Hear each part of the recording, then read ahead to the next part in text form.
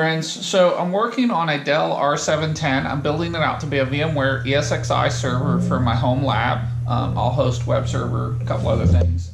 I guess it'd be better if it had its fans in. It's gonna make it stupid loud.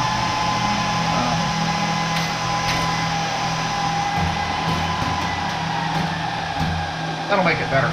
So anyway, this video is about bad cables and the very vexing problem that comes with it.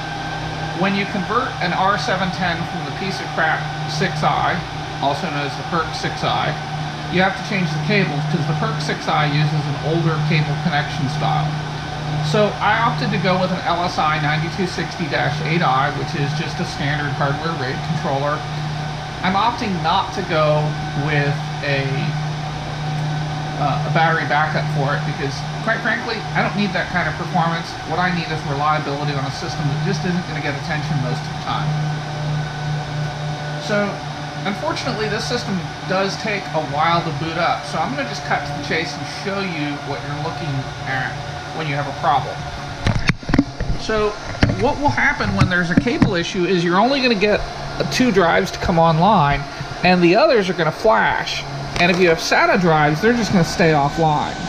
So these are 7200 RPM SAS drives. They're 1.8 terabyte Dells. And 2 of them come online, perfectly accessible. You can build an array. 2 of them, the controller doesn't even see. And it will see this one, but it will not see that one. It's just the craziest, most irritating thing. And I've spent a lot of time fighting with this. Let me get into the RAID controller card. It takes a bit for me to get there, so it doesn't always see post-finish. So let me mess with that and I'll come right back. So we don't need to go any further with this. You can see that I only have 3 drives, my 2 1.8 terabytes, and my 4 gig Western Digital Purple. So let me change the cables and you'll see the difference. Actually, you know what? Hang on, let me do this a little bit differently. I'll do it live. So just as a quick aside, I found that what I need to do is go into the unified server configurator and choose hardware diagnostics, at which point post completes and BIOS will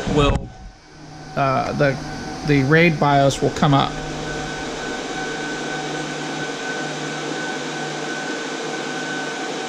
And this is kind of irritating, but whatever.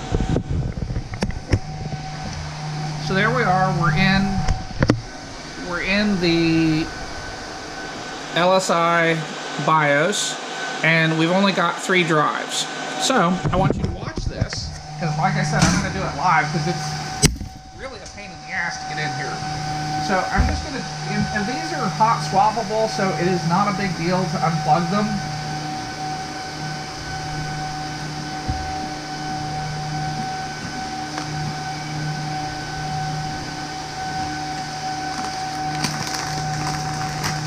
So I ordered these on Amazon. They're going to barely work if I'm correct. They're 30-inch cables and yeah, they'll barely work. And if not, I'll send them back. And they showed up in 2 days, unlike the first set that took weeks. Alright, so this is port 0 through 3.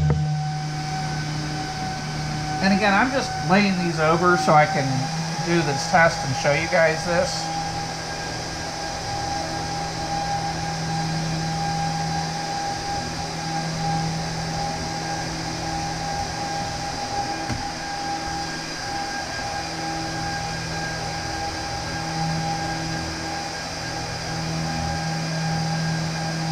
And this has been, you know, I've got an IT degree and I've got 20 years of experience in IT. I actually at one point worked for Compaq doing server configurations for SAP implementations. I've done a lot of enterprise work, and I've never seen anything like this where a cable deficiency causes drives not to be recognized. In fact, I've really never seen cables give me problems. They either work or they don't.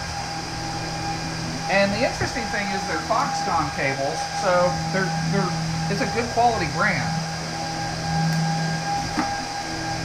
All right. So let's go in here to scan devices. And boom, just like that, all 6 drives came up. So we're missing 1 drive so far. So let's see if maybe it needs to be reinserted. So we will scan the devices again, and there it is. So there you see it, all 6 drives are online, whereas only 3 of them would come online with the other controller. And the interesting thing is slot 0, 1, 2, and 3 are on cable 0, and 4 and 5 are on cable 1. So if you're trying to optimize your system for performance, you may want to consider that. So I'm going to keep a mirror on this side with a hot spare, and then I'm going to keep a couple of SATA drives on the other cable, and it just should balance my traffic a little bit on the ports. I'm thinking about using slot 3 for something else. I really don't need a lot of capacity on this because it is a home/lab server. I hope this is very helpful for you. Please remember to like and subscribe to my videos. I will go ahead and put a, we're shut this down right now. I will go ahead and put a link in the description to these cables as well as this card, so that if you're building a server based on an R710 for FreeNAS or for VMware, you know where to get the cables that'll work. And in fact, you know what? I'll go ahead and do another video on that just here. So, thanks for watching. Have a great day.